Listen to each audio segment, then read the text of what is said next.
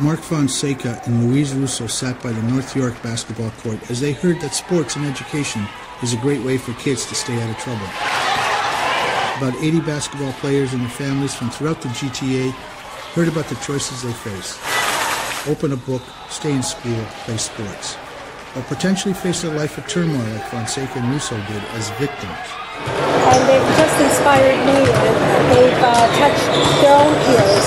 And this is who we wanted to highlight, is kids making a difference with kids. Russo was paralyzed when a wayward bullet fired by a gangster assassin missed its target and hit her as she stood in a sandwich shop. He tried to let me know that it's a thin line between picking up a book and picking up a gun. Fonseca was 19 when his father Oscar was gunned down in Osgoode Hall when a gunman opened fire in 1982.